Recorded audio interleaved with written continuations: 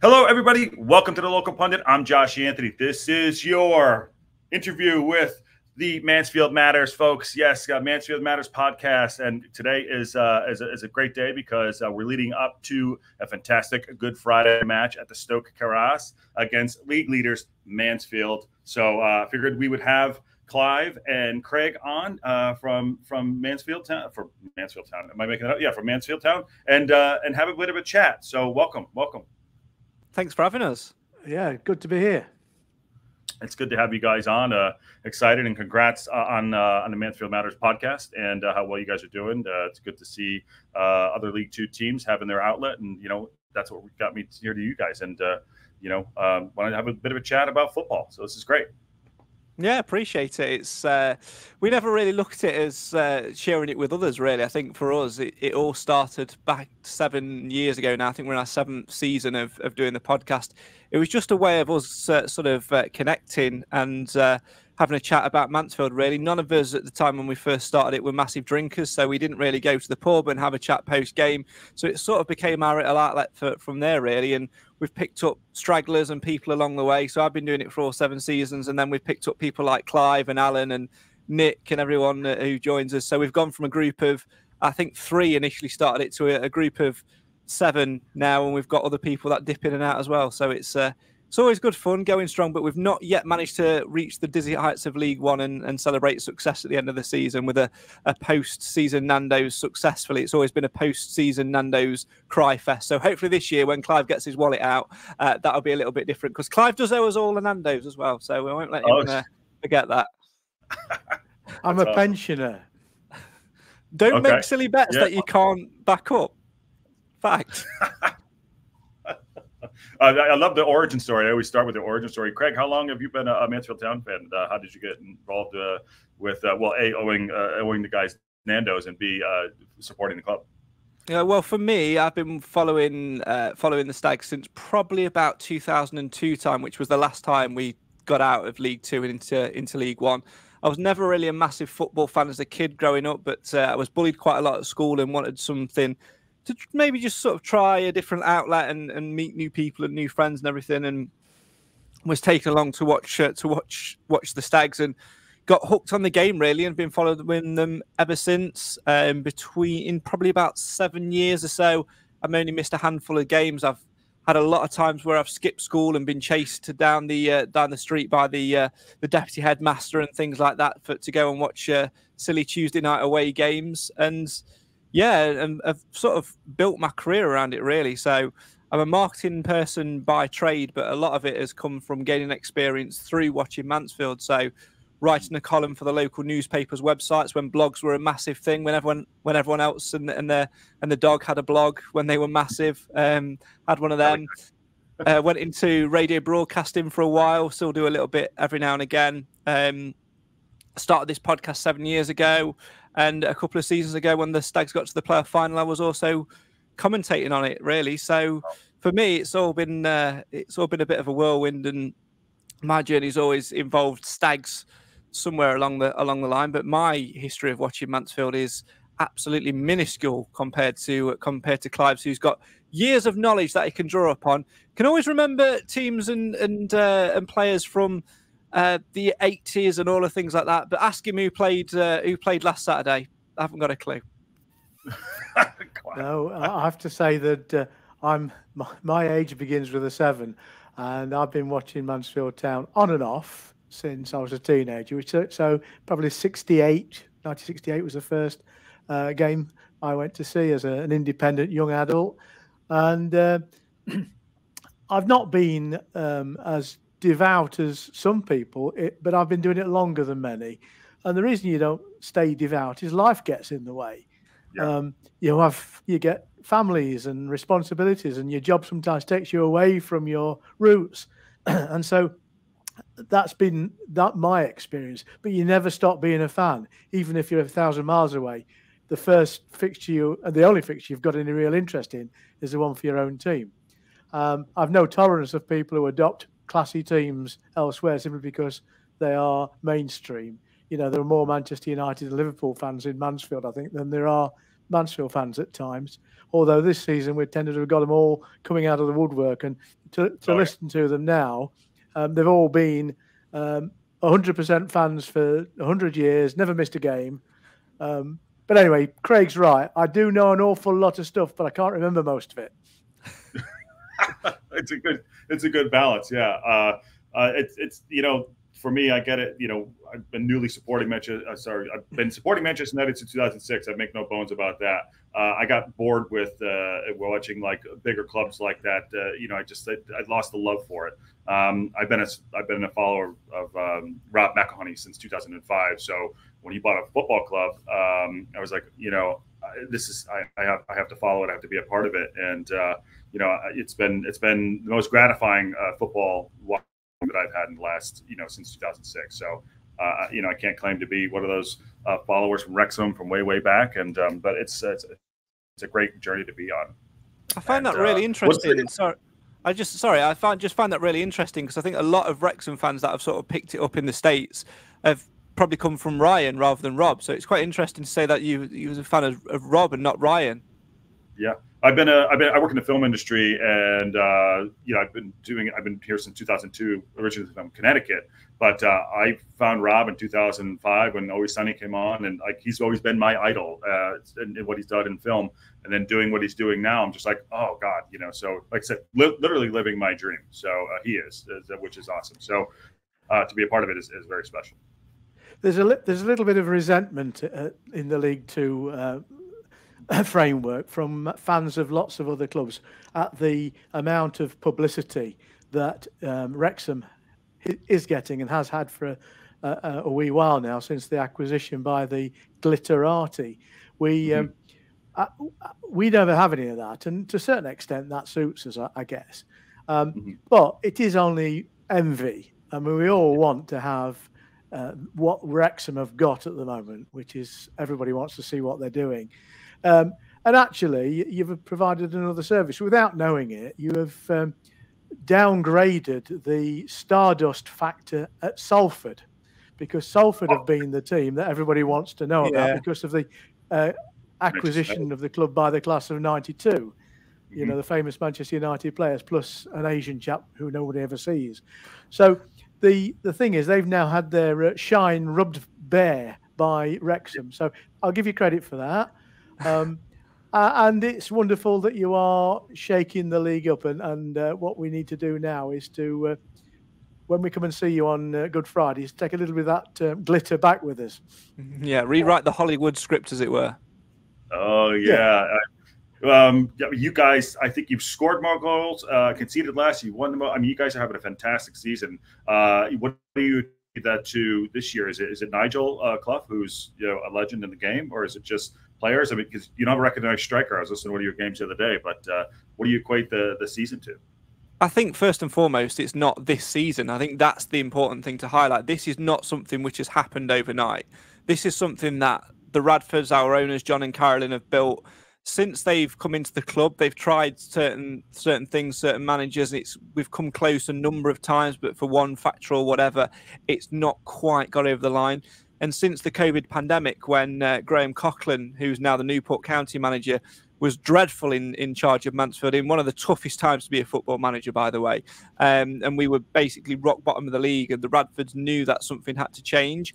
And by virtue of Nigel Clough walking out on Burton to save them money and to save their club, basically when the COVID pandemic hit, he said, like, me and my staff are going to quit because that takes our wage out of it. You don't have to pay us, and that will allow you to survive. He was a free agent, so we were able to pick him up with no compensation, and with his experience, his task was to come in over the 3-4 years and sort of rebuild the club from top to bottom. So we survived in his first season, the COVID pandemic season, had a big overturn of players, and then got to the playoff final the following season. Season after that, we missed out on the playoffs by 1 goal.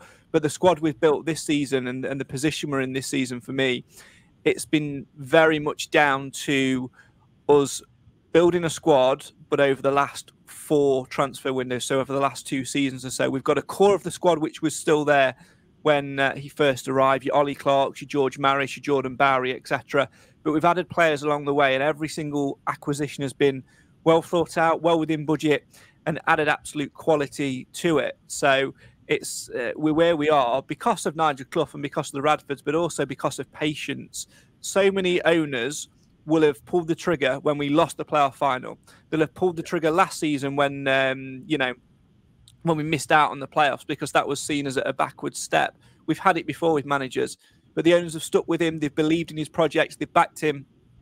And this year, we're seeing the rewards from it. But like I say, it's not something which has been built up overnight for me. It's been a long time in coming. Rome wasn't built in a day, and Mansfield Town's promotion charge certainly was not.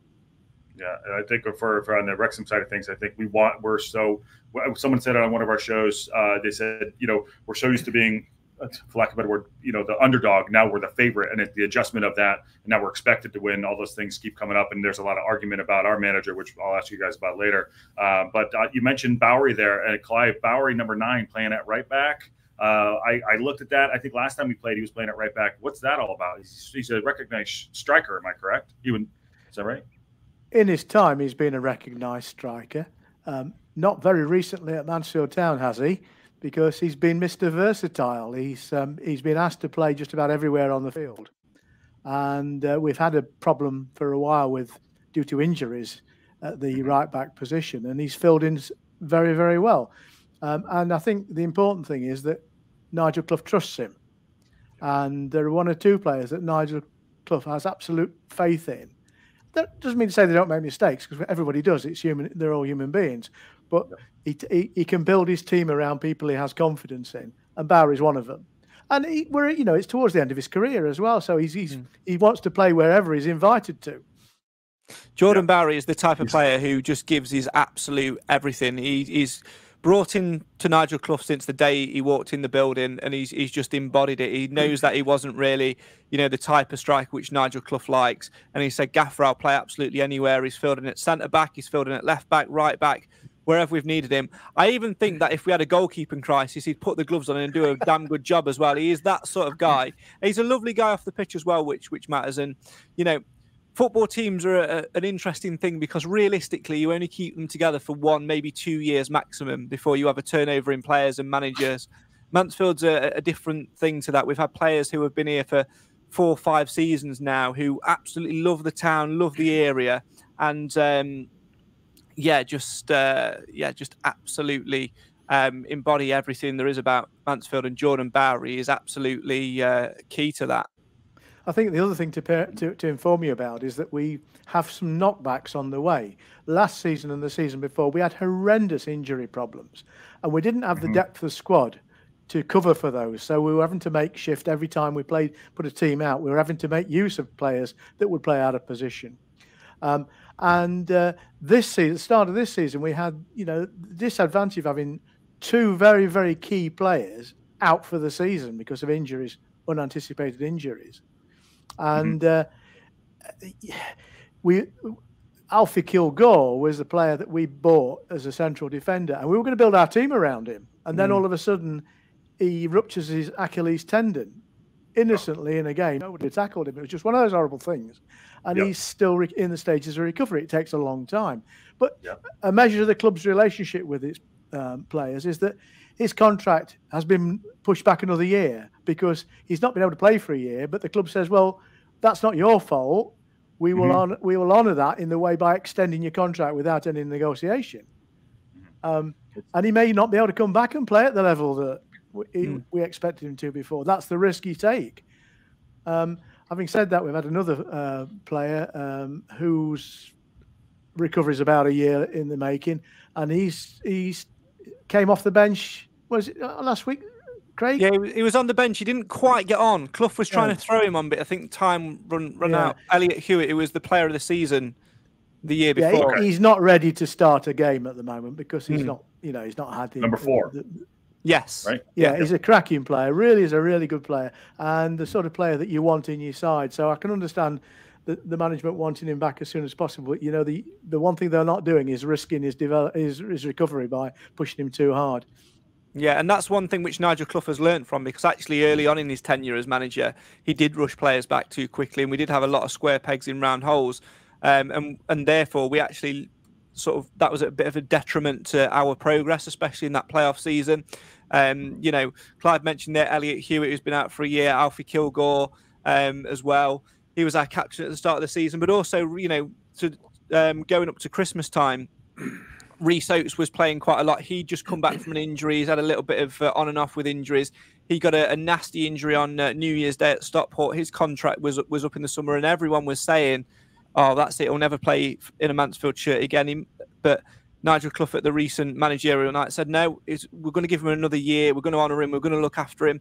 And whether or not he plays again, similar to Elliot Hewitt and Alfie Kilgore, they looked after, and that is what sets Mansfield apart, and that is why players want to come and play for Nigel Clough. That's why the likes of Aidan Flint, who obviously came in on a free in the summer, signed for us, because numerous options to play in the Championship and League One or even abroad. He would have had offers coming out of his ears, but he wanted to play for a manager who can bring success and can build a culture that people want to work in. And I think people often forget that whilst football is a game, it is also a job. It is a working environment, and you have to keep people happy. And football, like we said, has got such a high turnover, especially where there's money involved. There's not a lot of care in football, but Nigel Clough really looks after his players, and that's the difference, because a happy culture will breed success. And even when you have a little wobble, whether that's a defeat or whatever, a little poor run of form, that belief and that togetherness will get you through, and that's ultimately the difference. And I think that is why Mansfield have got themselves into this position where they are, because that culture's been built over the last 3-4 years. The analogy that I can give to it is everybody knows Ted Lasso. Everybody has watched the show, loves it on Apple TV, and loves the culture around that. It's very similar to that. It's a culture not just based on belief, but based on love and care and community spirit. And we've got that in abundance at Mansfield, and I think that says a lot as to where we are, and we do it quietly. Craig, can I just say I've no idea who Ted Lasso is? No, I know you wouldn't. Just slightly out your range, right? I tell you what, I'll get you a subscription to Apple TV Plus, and you will sit and watch it, and I guarantee you'll be hooked. First time I watched it, I binged it in a day. It's great.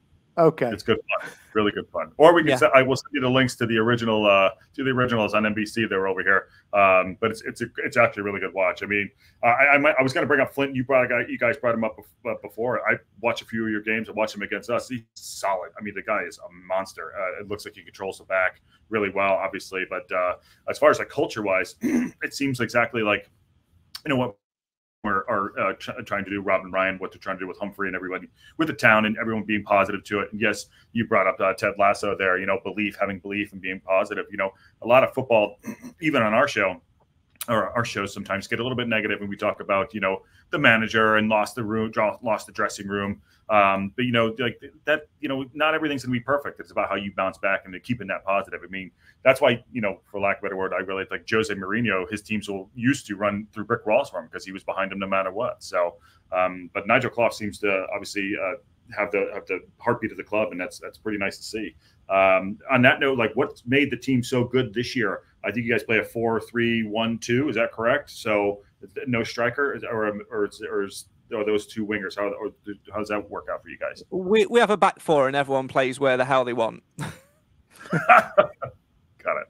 Yeah. I mean, the success we're having at the moment is very much based on the back four and the goalkeeper. We've got that right. And even if it's Bowery playing in there as a makeshift, we have that right. And that's the difference between this year and the previous 2 seasons. It's no mistake we've conceded fewer goals than any other team in the league. And in fact, we've gone a little bit floppy in this last few games. But, overall, we've conceded fewer. We've actually scored more without a recognised striker as well. We beat Bradford City at their ground last week, and we had 5 goal scorers in the 5 goals we scored. That's, I think, the beauty of what's developed at Mansfield, is that we can score goals from just about anywhere. So, it's good that we're not dependent on one. We were pretty much dependent on Rhys Oates as our out-and-out goal-getter, and his injury has not damaged us in the way it might have done had we not got the ability to score goals from around the 11.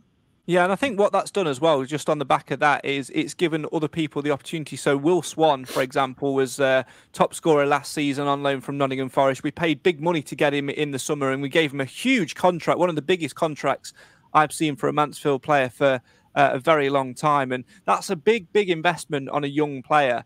But again, he then started the season with this expectation on his shoulders and absolutely went down like a lead balloon. He was woeful. He just could not hit the ground running.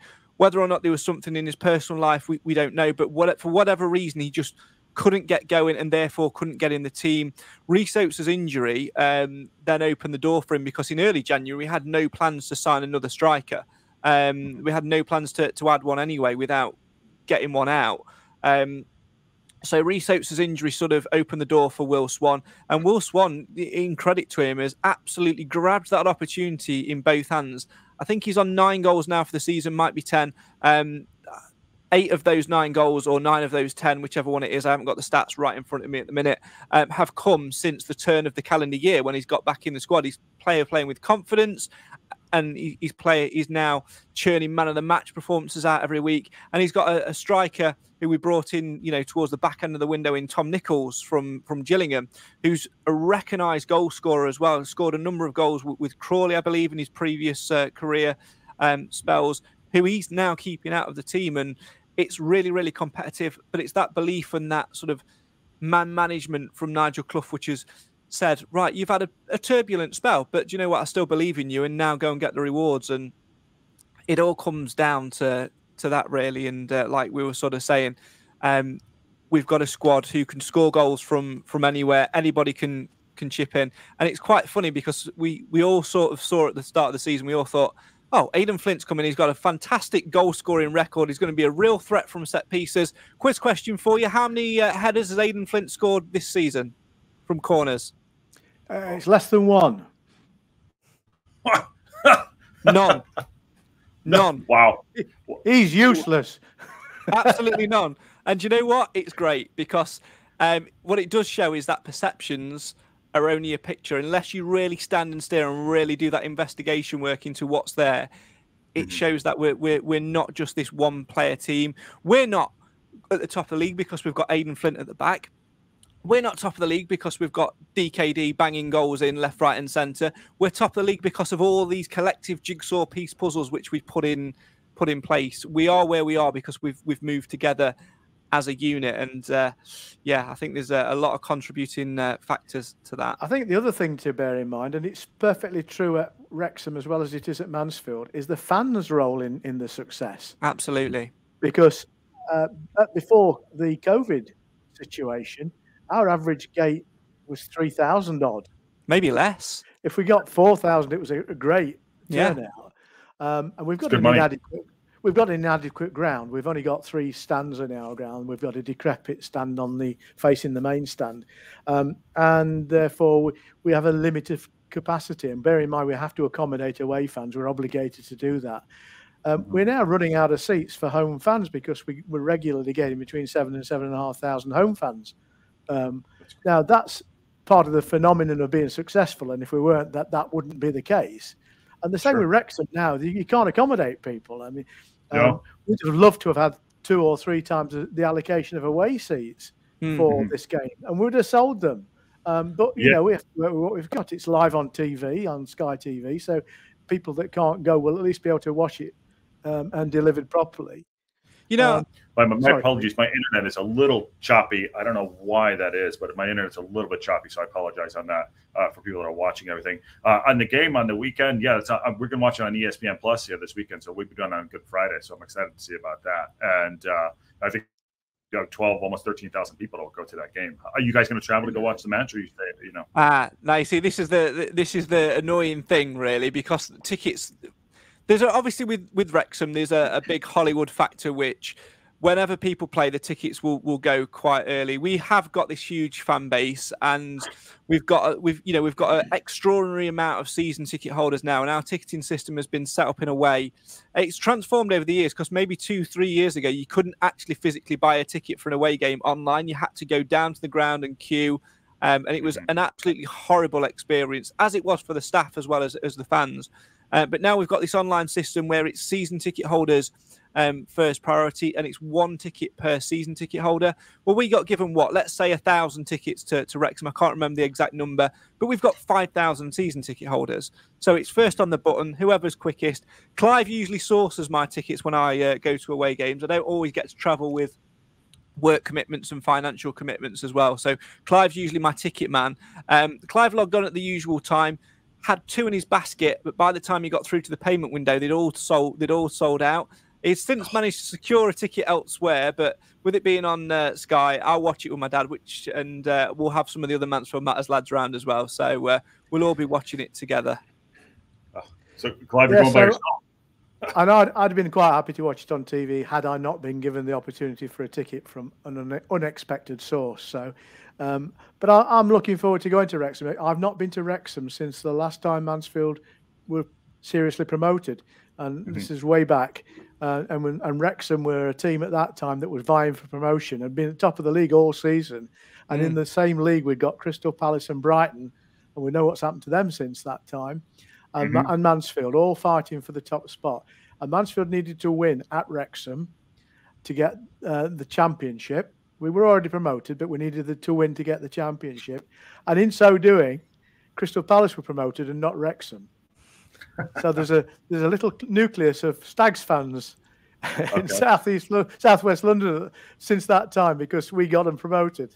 Yeah, I've been a bit sooner than that. Obviously, the last time we took on Wrexham in the league was in the conference days back when we won it 15 or so years ago now. And in the last few games, Wrexham were one of those away games I would go quite regularly. Then I was fortunate enough to commentate, and I think we actually slipped up when we played them, and it narrowed the gap and made it a little bit nervy for the finish because we had I think we had 4 games in a week or something because of postponements and horrible little trip. But yeah, I'm disappointed not to have managed to get a ticket this way.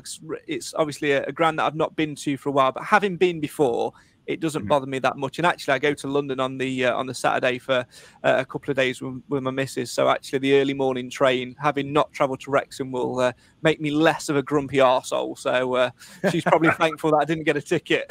Here's a sign of the times, though. On the game I've been referring to, there was 21,000 people at Wrexham's recreation ground in those days, and there must have been about 1,000 fans of Crystal Palace there as well. Yeah, it was really strange, and of course the ground was pretty much terracing in those days, so you could accommodate the larger number of people. This new stand behind the goal at Wrexham, I'm guessing that's being used by home fans now at the moment. Yeah, they're called the 4 walls. So that's I think it's got about 4,500 in. It's it's a temporary stand. About 4,500 in there. When it's finally done, the actual permanent one will be 5,500. But yeah, I think it's all home fans as well. So I think the allocation for the away fans is like right behind your bench on the left side. So I think I'll probably be able to see it by watching the game. It's an interesting prospect, that, because obviously clubs only have to give a minimum. I think it's a certain percentage that they have to give, and at this time of the season, we're starting to do it now as well. They're only giving the minimum percentage because that whole travelling support and that whole thing of fan support, the 12th man, so to speak, plays a massive part in it. And obviously, you know, teams that went to Wrexham in the conference when you won that last season felt the effects of that. You could really hear the stadium rocking. The documentary showcases that very, very well.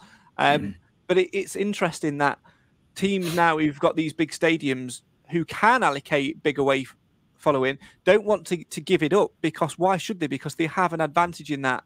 It's the same with MK Dons. We're waiting to hear back. We've sold our initial allocation. We're waiting to hear back if we can have more tickets to that. But we've still got them to play. They're still in and around us. And with results on that game, it could well end up that if they beat us, they could go ahead of us or whatever, depending on how results go. So why would they want an extra 10% of Mansfield fans to go? They'd rather have the empty stadium, the emptier seats, than have that advantage. And we've done it ourselves now with the North Stand. Like Clive said earlier, we've only got 3 stands because the Bishop Street stand is about as useful as Josh and Masiabi, or whatever his name was, the former Wrexham keeper who was lobbed by Alan Marriott all those years ago. True Wrexham fans will know what I'm talking about on that one. It's a stand which doesn't function. So now we've got the away fans in the north stand behind the goal, and then just the Ian Greaves stand and the Croy Lane end. But what we've now done is we've taken a proportion of that north stand back and given teams a lesser amount of tickets. And actually that's having real good effect on us, because on a Saturday we're selling those extra seats and we could sell it twice over. And I really do think that fan support makes a massive difference at this stage of the season. But, you know, Wrexham fans don't think that by giving us the minimum allocation that will be an advantage, because Mansfield Town fans have loud voices, and my God, will they make themselves heard on Friday. I'm excited about this game. Last time out was a 0-0 draw at your place. I don't believe that Mullen was playing then. I probably should have looked that up before coming on. But going into before we get to the game on Friday, I wanted to talk to you about the league in general. You know, this is the first time I followed League Two like this closely. Obviously, it's part of the show. We're in the business end of the season. Obviously, there's 6 or 7 games left, depending on who's where we're at. 41st game of the season. I mean, it can go any other way. I've never seen anything like this. You know, albeit three teams go up automatically. What do you make of the run, top and bottom, for where we're at? How did we get here? It's kind of incredible to watch, right? Yeah, in many ways, Mansfield's the latecomer to this elite club, because we didn't start as well as Wrexham did, and Notts County did, and others. And then more recently, Milton Keynes Dons have come from pretty much nowhere. And the teams that were vying seem to have dropped away a little bit, Barrow and Crewe. It is a very interesting league. And all the way down to about 15 or 16 people still believe they can get promoted this year. Yeah. We have a Newport County fan that comes on. Ooh, sorry, go ahead. We have a Newport County fan that still comes on our show a lot. Kieran, good guy. He comes on and talks about them getting in. He plugs in every now and then his scores and like that. He's on all the time. He's pretty cool about it. Stockport, I think, is probably the best team, I would say, I've seen this year comfortably. I mean, I don't know if everyone agrees with that. Although they did us a favor on the Saturday match. Sorry about that. Yeah, they did both of us a favor, didn't they? They did, yeah. They're a difficult side. They've had a good run. Obviously, I think we were a little bit surprised that they had a bit of a poor start, because they had the knock-on effect of the playoff final last year. But there was no surprise to see them pick up a little bit of momentum, and that's why it's been key for us really to get those wins in early doors. And to, you know, let's not forget Mansfield went a long time unbeaten in all competitions, and were really difficult to beat. And we've only lost a handful of games as well. So.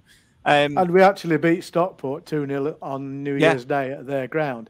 And that was not anticipated. I have to say, as a Stags fan, I thought it was going to be a real tough challenge, and we dealt with them properly. And grudgingly, their fans agreed as well. I'd say probably one of the best sides we've seen is probably Crewe. I think that they're one of the sides that really did their homework on us. Lee Bell's a former Stags player, an up-and-coming young manager who's very well tactically aware, and he's got them playing now. It was a really difficult game on the opening game of the season when we went there, and it was a difficult game at home. I think we ended up losing. That was one of the losses, wasn't it, Clive? The Crewe home game as well. We drew at their ground. We were 2-0 up, and it ended up 2-2 at their ground early in the season, and we should have won there. And then they came and did a good job on us. They lost 2-1, didn't we? We did lost 2-1. In fact, it was the first home defeat of the season for us. I think. Yeah, they're the best side for me, other than Milton Keynes have beaten us as well at home. But generally speaking, we don't get beaten at home. And what is the case is nobody scores 3 goals against us either, which is the other thing, you know? Yeah, our defeats have been very narrow defeats. It's, you know, we've not been hammered by anyone. It's been, and then even then, some of those defeats, I'm thinking like Swindon, there's other factors in it, like refereeing decisions or sloppy mistakes. But and bad decisions as well by the manager. I mean, he will admit he's not very... Mr. Clough isn't very good at self-deprecation. He takes his job very seriously, but he has admitted that the Swindon result, when we lost 2-1 at their ground, was down to him, because he threw the aforementioned Mr. Flint up to try and get the game. It was 1-1 at that point, and then we conceded because he wasn't at his station when had he been, he may well have prevented their goal, which was in the very last minute. So I think we have. Like every team, we have drawn games we should have won. We have lost games we should have drawn. But overall, we've done very, very well. The average is speak for themselves. Yeah. Now, it doesn't mean a jot, because we played a team third from bottom last home game, Colchester. And they came with a game plan that served them well. It was very cynical, very snide, lots of time wasting, lots of conning the referee. But they scored a goal early on. That was down to our mistake. Yeah. We managed to get the scruffiest goal I've ever seen in my life to get back on bar with them. But their game plan worked, and the point for them was invaluable. Yep. And I think that's sort of the thing that we've got to take into consideration now between now and the end of the season. We may be top. We may have the best wins, the least losses, the best goals scored, the least goals conceded, all of that. But that means absolutely sod all in 6-7 games' time if we're not in that top 3. If you asked me and Clive, do we care about winning the title? We may well give you different answers, but I think both deep down would say, no, we do not, because I'll settle for third. I'll settle for third place. Yeah. Third place in that top 3. Anywhere in that top 3 is absolutely fine, because we just want to get promoted, and we deserve third place. Go on holiday. Yeah, exactly. Go on holiday. Yeah, that's not I worry about the both sides of my mouth in that one too. Sorry, there's a bit of like I talk about both sides of my mouth. Like one day I'm like, I want to win the league. Another day, I think we're very lucky to be in third because we've been, up and down, in and out. Like we haven't been so consistent. We have some Parkinson things about his subs and getting people off and injuries and things like that. So like some days I'm like, we're here. We might as well try to win the league still. We have a 6-pointer this weekend, and then we play Stockport as well. But like getting up and not going into the playoffs, which to me, if you go into the playoffs, you are literally, you're in a crapshoot, obviously. So I'm kind of like you guys. It's like third is good, but I'd love to win the league. Do you know, at the end of the season, looking back, when you look at the stats and all of that, it would piss me off if we didn't win the title, but I don't care because ultimately we've got the goal, which is to get up into a higher division and to have new experiences, and that's what anybody wants at the start of the campaign. So, I think this Friday, it's about consistency as well, because winning the league is fabulous. It's great to have a piece of silverware you can stick in your trophy cabinet. But Forest Green Rovers did that 2 seasons ago. Yeah. They won this league. They won this league at a canter. And to their credit, they deserve to win the league. And then they've messed around in the last season in League One, and now they're back in our league. And in fact, it's almost certain they're going to drop down to the National League, and that'll be the last we see of them at this level, because they haven't done the consistent things right, And they've got a bit of a bizarre owner. I think he tends to blow hot and cold in terms of policy, but. We don't want to do that. I'd rather go up third and then have 2 or 3 consolidatory seasons in the League One before we challenge again, than to throw everything at it and then find ourselves wondering why the hell we're back where we started. Yeah, I'd much rather have a long country walk than a all thrills roller coaster ride.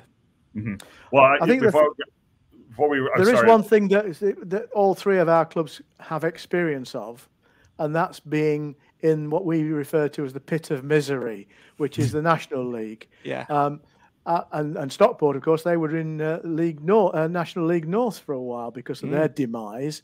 And Wrexham took a long time to get back into the position where they can get back in out of the pit of misery. Went down alongside us. We took 5 seasons to do it and came out on top after 5 seasons. But the Stockport have actually done remarkably well because their ascendancy has been rapid. And if they get promoted again this season, I think that you've got to take your hat off to them. They have every chance to do that. Hopefully, you can be a part of that. I know, Craig, I know you got to go in a couple minutes. I was going to bring up talking about Notts County and their demise. I feel bad for them, to be honest with you. Oh, no, we enjoy that. We enjoy that. Let's not. Yeah. We're not going to get an answer from us on that. You can take for granted we're enjoying their problems at the moment. Yeah. Okay. Yeah. Before I know, Craig, you got to go. Just game thoughts on the weekend. What's Wrexham going to score on you guys at home? Is it going to be a 3-1 or 4-2? What's the plan? A 0-0 again? What do you think? Huge game for both sides. This is a season-defining game for both sides. Mansfield, for my money, have to at least draw. Obviously, if Wrexham do win, we will stay top on goal difference unless you absolutely hammer us, which I really don't see. But in terms of it needs to be like a lot by like 10, 12 goals, doesn't it, or whatever. But in terms of mentality, the worst thing we can do this weekend on Friday is lose the game. We have to go there, get at least a point. I think we will be really, really tough to break down and get a goal against us. I think you probably will get one, because I think it's likely we have been a little bit more susceptible to conceding in the last probably month or so. But I back us to come out fighting. We had a bit of a poor result against Colchester, and every time that we have that little bit of a poor result, Nigel Clough gets the boys fired up and we come out fighting. You know, prior to Bradford, we'd had a poor result in that one. We came out and we were 3-0 up within 20 minutes. This side will be there. They'll know the occasion. They'll be level-headed enough to deal with it. But I think it'll be a very, very fiery game, an interesting game. And I think Mansfield will sneak it. I don't think I'll say this in my podcast predictions later when we do our podcast, but I'm going to back us for a 3-1. 3-1 win. I thought you were going to push the button, like the button. I was going to say, okay, see you later. No, I proper 6-pointer, proper heavyweight match. Clive, what are you thinking? I have to be careful when I make any forecast now, because it costs me money. But I'm going to go for a rip-roaring game, and I'm going to see Mullin will score 3 goals. You'll get a hat-trick, but you will lose 4-3. I mean, to be fair, Clive's these mental predictions have come true. So going back to the very start of the show, let's finish my little bit off with the arc of the story. We beat Harrogate 9-2 in our game. We didn't historically do well against Harrogate at home, and that's why Clive predicted, I think he went for an 8-0 win, and he said, if we win out 8-0, I will buy you all a Nando's. Bearing in mind there's 7 of us in the group, and Nando's is quite expensive. In my personal opinion, let's get some more judgment on this from you before I duck out. In my personal opinion, we reached the 8-goal threshold mark. All right, it wasn't 8-0 and it wasn't an 8-goal margin, but we still scored the 8 goal. We had a phenomenal game. Clive at least has to foot 75% of the bill. That works. I think that's fair. Yeah, I think that's fair enough. Right, and with that, I have to go. Good luck on Friday, and look forward to chatting to you soon. Yeah, absolutely. Good to meet you. Talk soon, Craig. Cheers. He's got a prediction. Can I just say, in my defence, no time during the game was the score ever 8-0. No, okay, fair enough. So maybe you can buy them the drinks, but maybe not the full Nando's. Something like that. But no, it's going to be a good game on Friday. I'm excited back, and if whatever way it goes down, I'd love to have you guys back on. I'd love to even come on yours if I'm invited. Here I am inviting myself, but it's good to meet other supporters from other clubs. It's happy to do this. So I think one of the joys of football is people have different viewpoints, different opinions. Some based on knowledge, some based on pure fandom. And others, and obviously someone who is not resident in the UK, but has attached themselves to a lower league team, have all credit to you, because I know there's a bit of showbiz connectivity with your concern, but the reality is people in far off climes do not attach themselves to the Crewe Alexandras and the Mansfield Towns and the Doncaster Rovers. They attach themselves to the Manchester United, Manchester City, Liverpool, Arsenal, Chelsea, Spurs, and that's how it is. Now, I'm not a student of football, but I can watch football. But I have to say, at the moment, I much prefer to watch football in League Two, live or on television, than the Premiership, because I think the Premiership is so sterile now that it doesn't have that fit against what I think is a normal fan. Apart from that, it's very expensive as well. So if you're a family man with a couple of kids, you're looking at £250 to go to watch easily one of the Premiership sides before you even buy a burger. It's but we can only be what we are, and the one thing's for sure: whether Mansfield win or lose or draw, I'll still be a Mansfield fan afterwards. I have a catch line on one of my social media accounts. And it's after my name, it says, over 50 years of ruined weekends. and that sums up watching a lower league team, in my opinion. We've never played at a higher league than the second tier, which is now the Championship. It used to be called League Second Division in the days when we were there. We had one season following our success at Wrexham, one season in that league. And we've never been anywhere near it since. And we are in the 4th division at the moment. We've had time in the 5th division. I fancy you guys to go up this. Even what happens on this weekend is big 6 point. I fancy you guys definitely to go up. You guys, I watched you on the weekend, against the Colchester game, and I too agree with you. I will. Everyone knows I've been following United since 2006. I got so disillusioned by watching it. All the things that are going on, outside of the club and everything. I get more gratification watching a League Two side, even watching Chesterfield go up this past weekend, watching those clips, and then it means so much more. So I get much more joy out of it too. Chesterfield is Mansfield's arch rival. It's not Notts County. Surprisingly, to people that don't understand, Notts County are almost irrelevant to us. They're in the same county, but we have a sort of bearable relationship with them. On the other hand, Chesterfield, which is just the other side of the county boundary in Derbyshire, there's an absolute hatred between both sets of fans. I mean, it's ridiculous. And it's given us great delight that they've had 6 seasons in the pit of misery. And they've had some torment and troubles. But to their credit, they've won this National League this season with plenty left in the tank. Mm-hmm. They obviously have a good team. They obviously have a pool of resource. Whether they've overstretched financially, time will tell. But they are coming up to our league. I hope that neither us or Wrexham or Stockport will be playing them next year. I don't think we will be. Well, I just think that if any of the three of us don't do it now, we've bottled it. We've shot ourselves in the foot. Yeah, absolutely. I think Mansfield, Stockport, Wrexham will go up, and I think Crewe is probably my 4, maybe Crewe. So it's going to be the playoffs. The playoffs are a horrible thing. I mean, don't get me wrong. If you don't get in the top 3, you'll settle for being in the playoffs, because why wouldn't you? But it's awful. You then have 2 very, very difficult games against another team, and then you go to Wembley. And by the time you've played at Wembley, whether you've won or lost, you've lost a month of the close season. So the club hasn't been able to do its recruitment properly. The players don't start the following season properly pre-trained because they've not had the time. It's awful. And we had a 2 seasons ago, Stags played Port Vale at Wembley. 17,500 Mansfield fans turned up. Unfortunately, none of the players did. And we lost. We lost very comfortably to Port Vale 3-0. We had a player sent off ridiculously for stupidity. We were never, ever going to win it. And that's what happens. That's another one of the 50 years of ruined weekends for me.